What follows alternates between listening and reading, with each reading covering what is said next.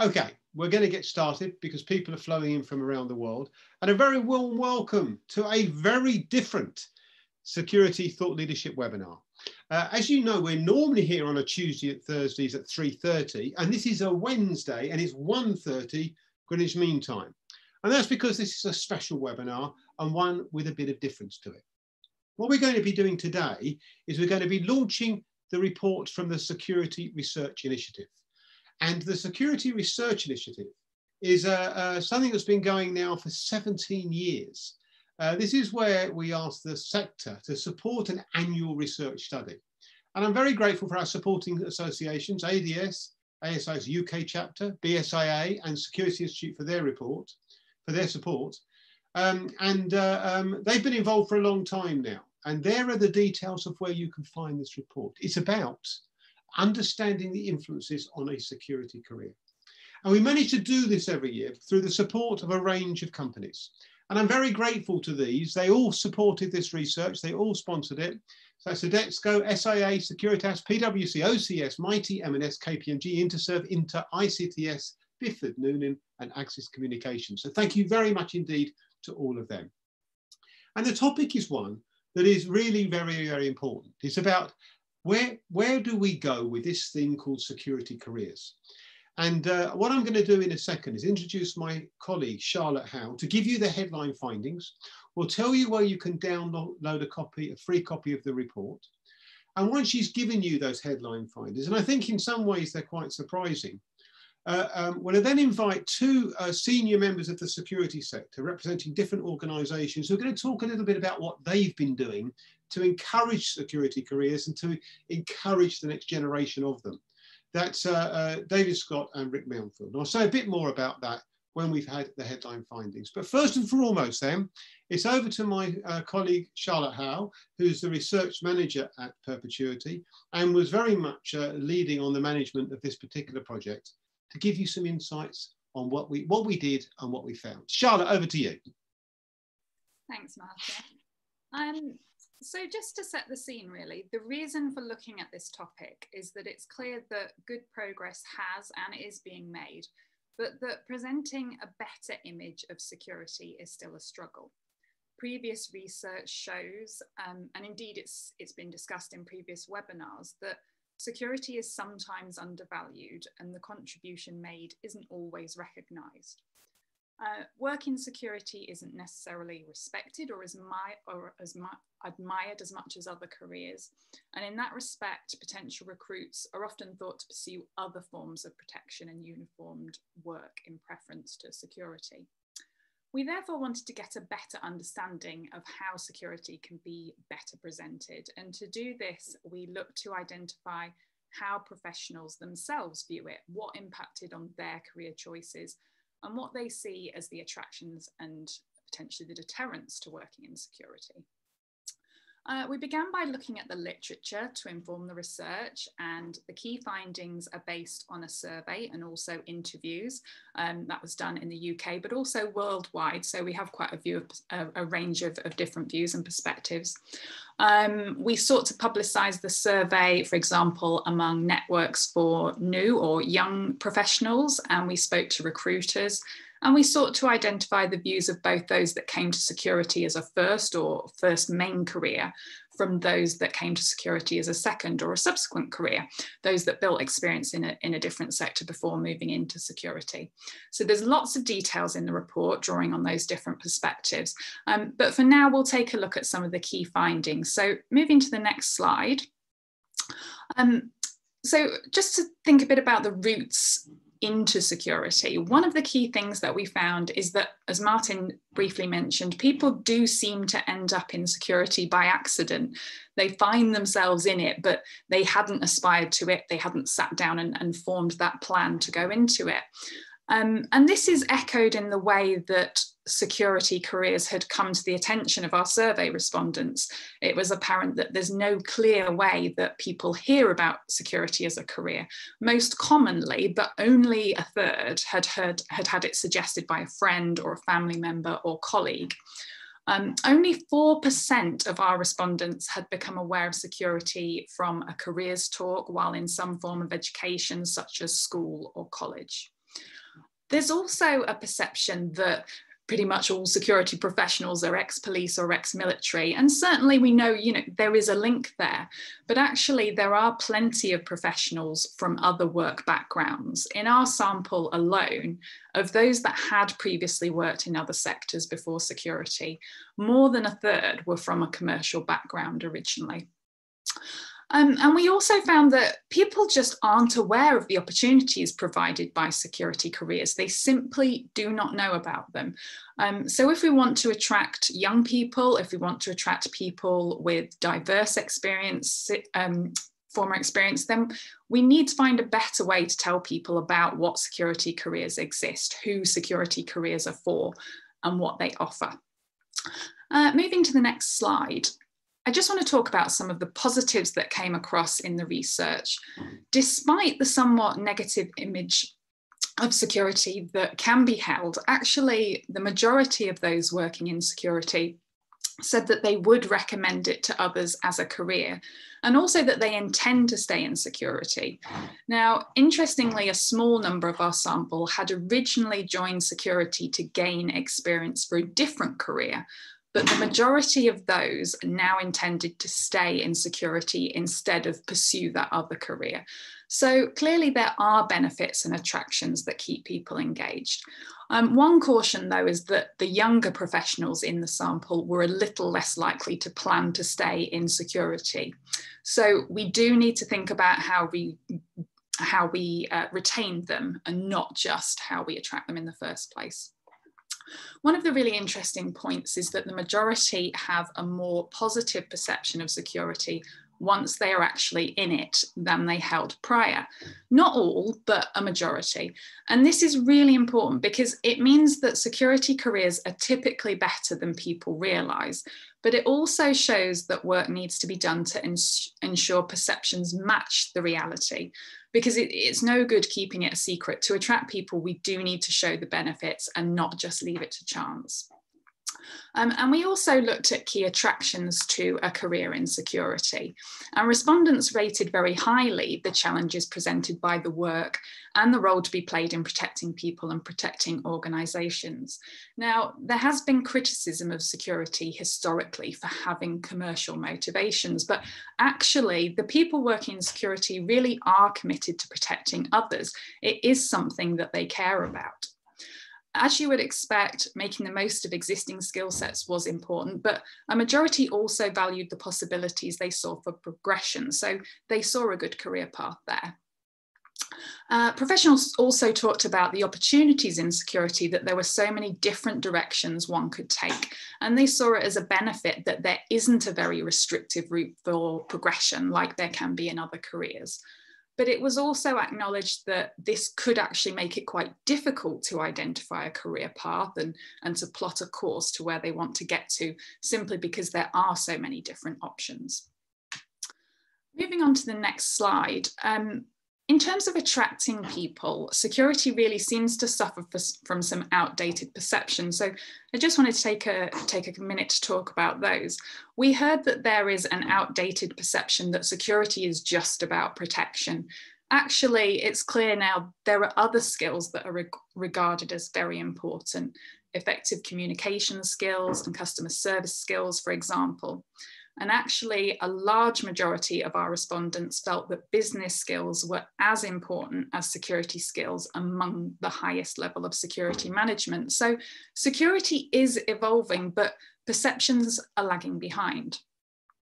We also found that there are some perceptions which are thought to be off-putting to potential recruits. Some roles are seen as unskilled. There's a lack of understanding of what security work actually involves.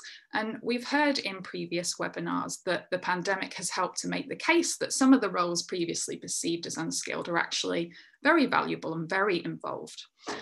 Guarding in particular is not perceived to be attractive work, but this is largely what the public and others see and think of when they think of security work. But there are so many different aspects of security work in reality, and so many different roles that potential recruits can pursue. So we really need to get away from these outdated perceptions. The majority of our sample indicated that security is seen as an industry rather than a profession. So it's not necessarily viewed as a credible career, but we heard about so much work going on by associations, by regulators, by those involved in developing standards and qualifications that should really enable those in security to be recognised as professionals and outside of the industry or the profession, not just within security. There's also a perception that there's no career path, that security is just a job, but we've heard feedback from many professionals that have been able to progress, to be successful, that have enjoyed their work and the various challenges, albeit they may have had to work out for themselves how to get there. On the other hand, we've also heard about some security company initiatives to ensure that staff at all levels are developed and progressing. So there are many positive steps being made. Now moving on to the next slide, Martin is going to say a few words about the challenges presented by these findings. Martin, back to you.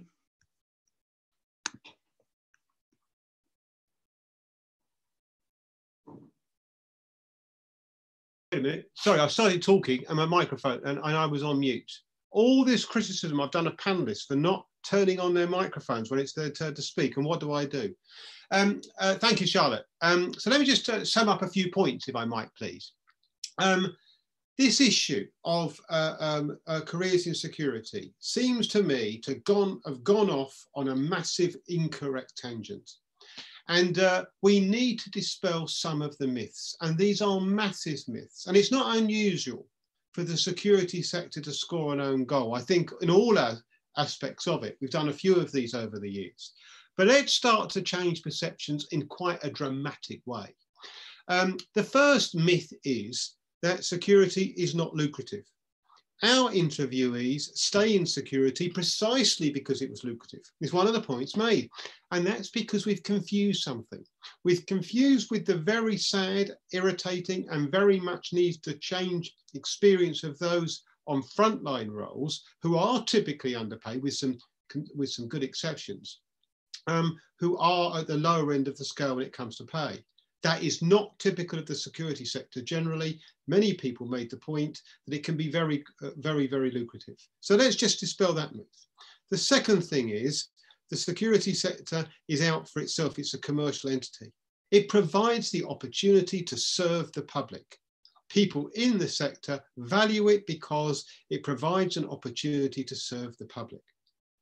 Thirdly, that there's no career path. This is a nonsense. There is a career path. It's not regimented in the same way that it is for the army or for the police, say, which is often used as the relevant comparison.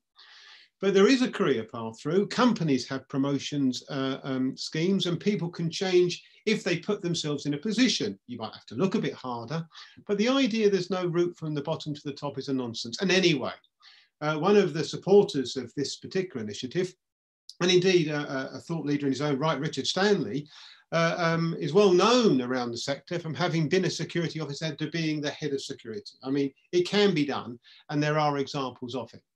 And these sorts of factors have really plagued the security sector for years. And we really do need to start to think differently about the sorts of factors that characterize the security and the work that's involved, and start to present a different interpretation so that we can begin to make it an attractive proposition. It is the most damning thing of all that one of the key reasons why people don't know about the security sector don't join it is because they don't know about it and they've never thought about it.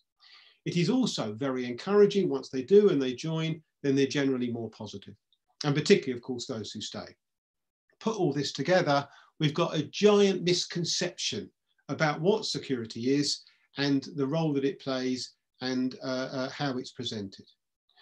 So it's against that background then that I say to you that I commend this report to you. In a minute, we'll tell you a bit more about where you can find out, get a copy, and you can download it, read it free of charge if you haven't already. It's on the Perpetuity website. But what I would like to do at this moment is introduce two supporters of this particular research. Both have done this. Both actually have previously appeared as thought leaders on our webinars. I know they're a big supporter of thought leadership. I'm going to ask them to make a comment and outline the sorts of initiatives they're doing to take forward this idea of careers. They are David Scott from Skills for Security and Rick Mountfield from Institute. I'm just going to ask each of them to say a little bit about themselves, just 10, 15 seconds. And when they've done that, I'm going to ask them each to talk a bit about their own work in this area. And then what I'd like to do is open it up to the audience to ask any questions. If you've got any questions, can you please use the question and answer button at the bottom of your screen, and I will endeavour to get to them. And David, Rick and Charlotte will be there to talk these things through. So, David, can you just introduce yourself, please? David Scott here. I'm the Managing Director at Skills for Security. Thank you so much for the introduction, Martin. One of the unique things about my situation is that I am an ex-Skills for Security apprentice myself. So with the research you've shown today, I am living proof that the sector really is a career of choice, and I owe a great deal to ensure its sustainability over the future. Thank you very much indeed. And Rick, if you could introduce yourself, please.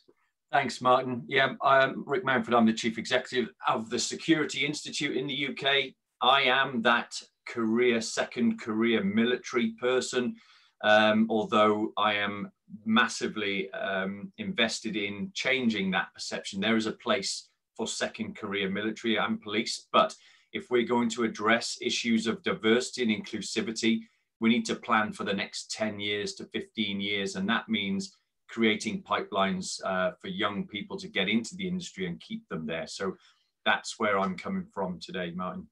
Brilliant, brilliant, brilliant. So I'm going to ask each of them to make just some comments on these issues. Once they've both spoken, we'll open it up to the audience for questions and chat. So get your questions in at the question and answer button at the bottom of your screen. If you can get them in as soon as possible, it'll maximise the chance of me including it. David, your thoughts on this subject, please. Thank you, Martin. Now, so Skills for Security are the largest fire and security apprenticeship training provider in the whole of the UK.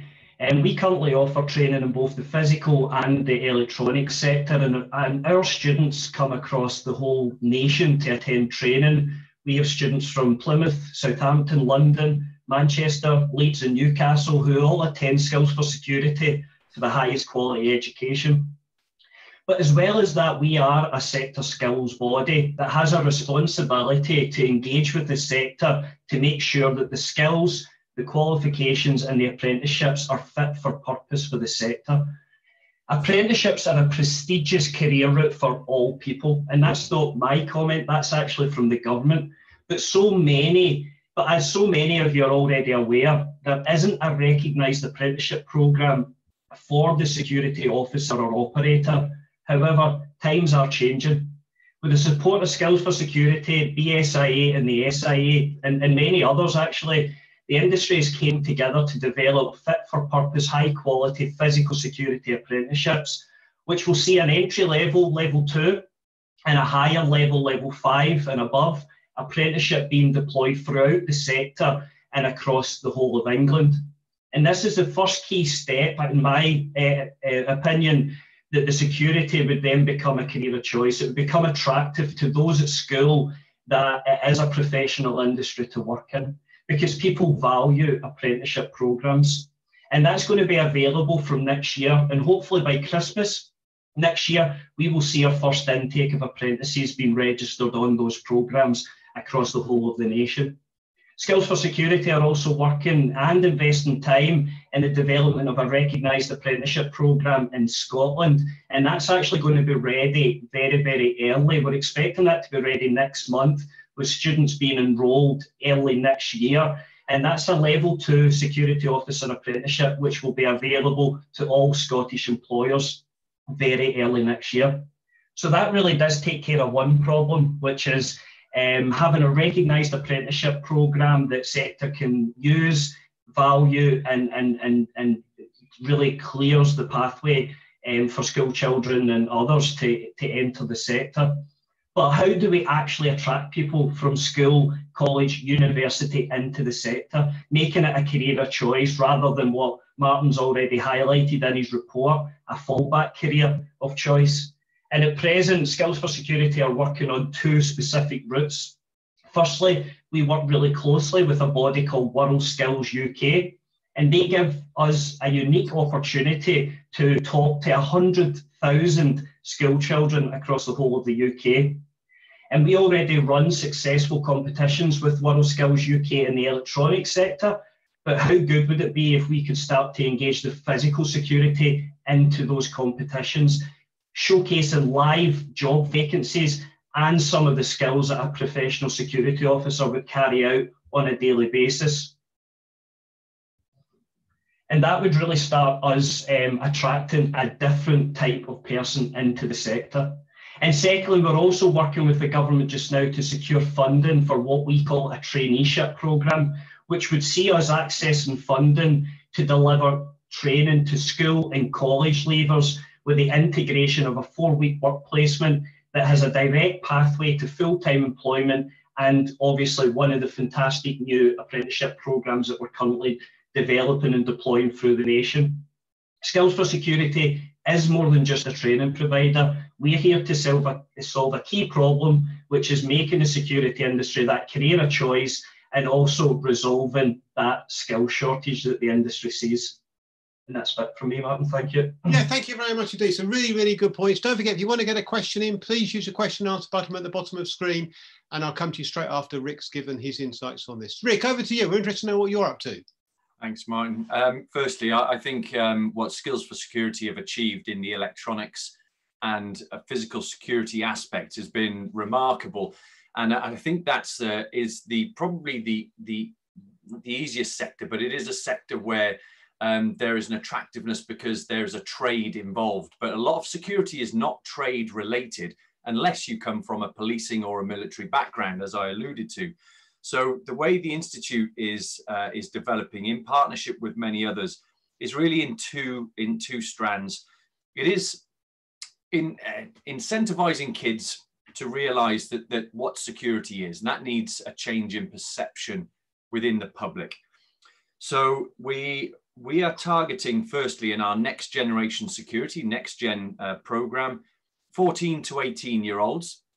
We take them to trade shows like SCTX, IFSEC, International the Security Event, Police and Security Expo, about 50 kids at a time prior to the pandemic, and showed them the vast diversity of roles are involved. And I have a great example of a young lady who was engaged in her first year of her GCSEs to become a fashion designer, and following a day at that show, decided that she was no longer going to design fashion. She was going to design uniforms and protective equipment for EOD and specialist firearms officers.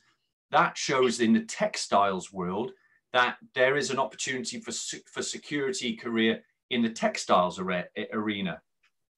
Our Next Gen moved on into a partnership with the Ernst & Young Foundation.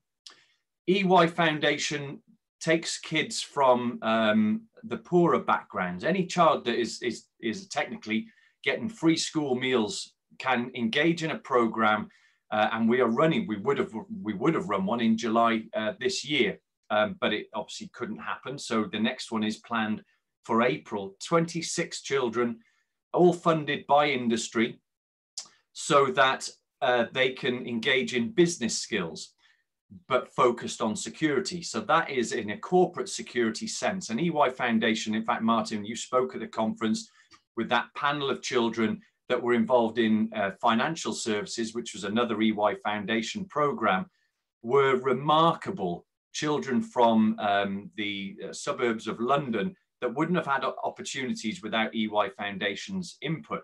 We are going to promote that within the security sector. That covers the GCSE age kids, so 17 to 18-year-olds. We're now engaging the 6-year-old to 12-year-old bracket through a channel called Fun Kids. Fun Kids is an online digital audio radio station. You can Google it, it's brilliant. My 12-year-old still loves it now. There was a very successful campaign with the Institute of Electrical Technologists, IET, that ran a program of educational pieces around smart cities, demystifying what 5G means to children when they're 8, 9, 10 years old, has a lot of power because they will grow up appreciating what that means. We will engage them to run a series of online cartoons on their website, but also on the radio with characters that will talk about different disciplines in security. So those children grow up knowing what security is bringing to them in terms of societal safety and security, without scaring the bejesus out of them. But we'll show them and engender a little respect. And most of them listen to these programs with their parents, 600,000 followers on their programs. And lastly, we've just registered as an intermediary employer under the Department of Works and Pensions Kickstart scheme.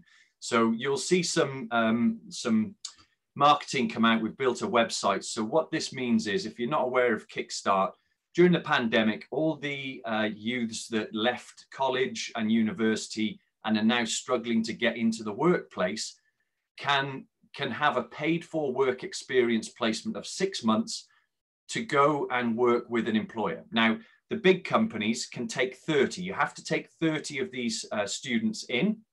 But if you cannot place 30 young people in your business, you can take 1 or 2, but you have to group them into an intermediary. The Institute is registered on the gov.uk Kickstart scheme as the intermediary for the security industry.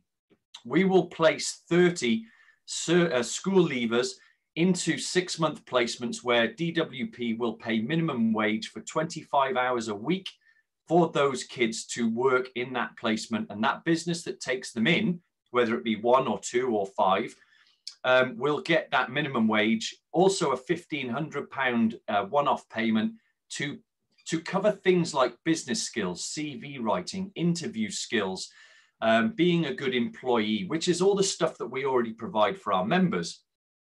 So that is brand new. The Kickstart scheme only released in September, and there have been no placements in any sector yet, but we are hoping to gather up 30 businesses minimum.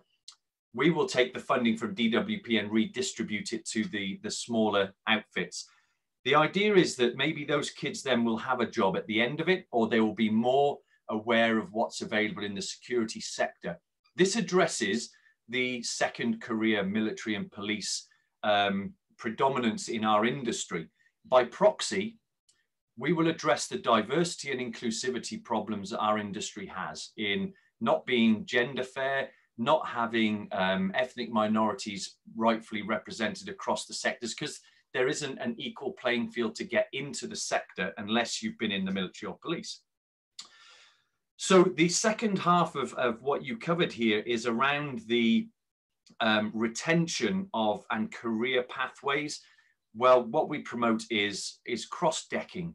You know, you can have a career where you worked in retail as a security officer, you can professionally develop, do some short courses, maybe do some bigger courses, become a security manager, go on to contract security management, sidetrack into aviation or go into construction, and have a fulfilling career where you change disciplines at periods of years, maybe. But at least if you get bored in one sector, there's nothing stopping you from qualifying and moving across to another of the million opportunities there are across the whole sector. And this is something I was talking about on the SIA conference this morning. There are a lot of initiatives going on, upskilling the frontline security on license linked qualifications. That will be coming out in April next year, would have been out this April, apart from this pandemic. That is increasing the skills and qualifications of our frontline security officers so they have more confidence, they have more pride in themselves, and that they are then respected and recognized by society, the police and government. All the things that the SRI research paper, A Strategy for Change, highlighted in 2017, your research in 2017. And I know I've seen Claudia is on here now. People like Claudia at the SIA are enabling that sort of training to happen in your own home by developing webinars and online training platforms for remote delivery of training. Nothing has to stop because of the pandemic. So I'll leave this last point. Is the Institute's involved at the minute with 16 organisations in the construction of a cyber security council, to make this a profession. As Charlotte said, we are not seen to be a profession because we are not a profession. We have no professional body. I find it ironic that we are creating a cyber security council, which will regulate the way that the General Medical Council governs doctors and the medical profession, and we don't even have a security council yet. It seems back to front to me. And so there is no governance in that way of regulating other than the front line. So all there is to incentivize and inspire people to be better at and then create pathways for them to forge their own career pathway, because it's just such a diverse industry that to develop a career pathway for one will not fit the other person.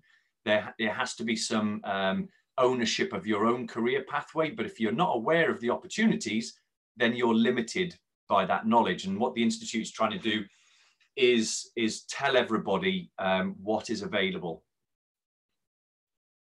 Okay, thank you very much indeed, Rick. Really, really good. So the good thing is, I think the research that Charlotte's outlined suggests the sector hasn't positioned itself very well on this issue. And what David and Rick have said is, okay, but there are things going on. Let's go to some questions then. And Charlotte, I'll come to you first. I mean, one of the things Simon Channer's making in some of the observations he's making is that the security sector needs to sort of think rather differently about this. Charlotte, our research is suggesting we're off on a tangent at the moment. What do you think the headline possibilities are for bringing about a change? It's one thing, isn't it, to say we've got it wrong. It's quite another to think, where do we go from here? Charlotte, any thoughts on what the headline issues are? Just a minute, if you wouldn't mind, Charlotte. I think one of the really key things is demonstrating to people that a security career can be for them. And Rick gave a really good example of the person that was thinking about a fashion career and could adapt that to security. And I think one of the problems has been that security professionals are seen as a specific kind of person, a specific kind of skills, a specific kind of background.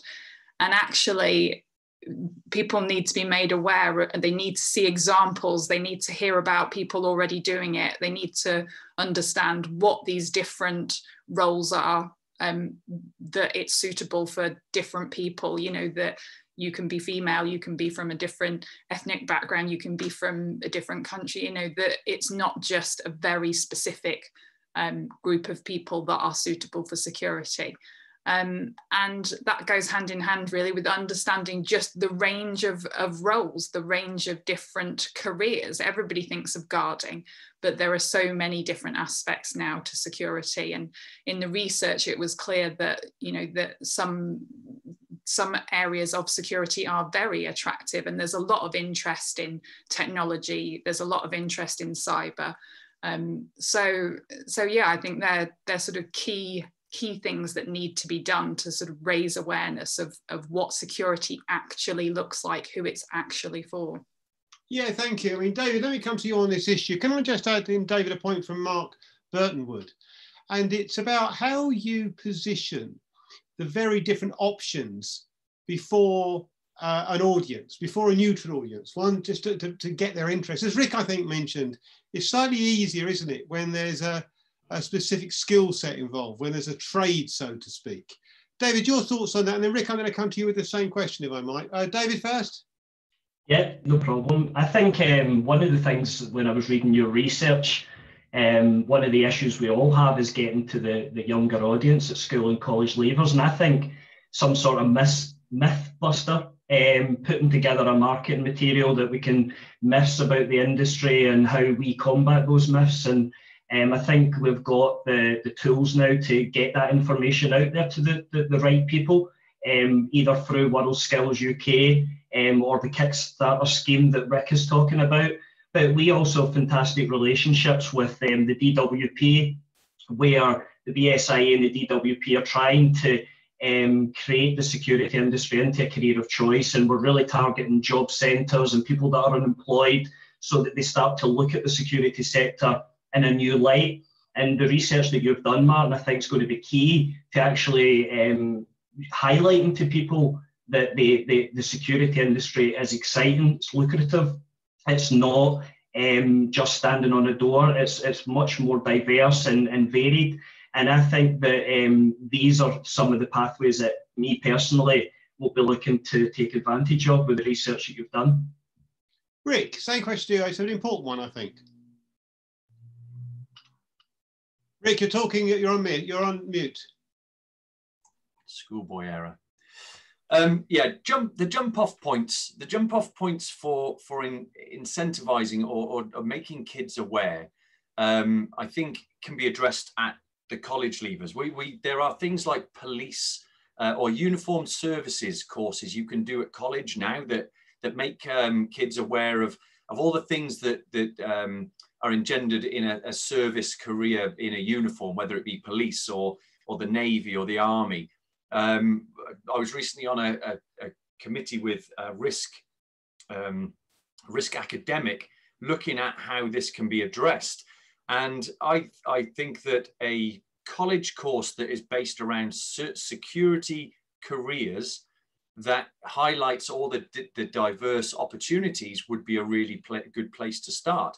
In the way that the uniformed services, public services course is run, why not have something that is there, two work streams as well, one for the college kids that would go into more vocational skills, and then something that hits the universities around those that may be more academically capable in the STEM subjects, to show them what's available in higher levels of engineering or cyber security and that sort of thing. But coming back to the Fun Kids piece, all of that starts with the formation at early years education that security has a place in society. To quote Dave Brooks, who is Dr. Dave Brooks at Edith Cowan University, spoke on our conference last week around science of security, says that they still have overwhelming registration for their intelligence and analysis type courses, predominantly being booked up by women, by young women, and all of the engineering and technical type security courses being booked up by young men. Is that because at school, boys are still encouraged to play with bricks and building blocks, and girls are encouraged to think and do different things that are deemed to be more feminine? And I think that this has to be addressed at a much earlier age because it's a wider educational problem. Thanks, Rick. Yeah, I mean, it's an interesting point, this, I think. Let me just move on, because there's a lot of stuff coming up.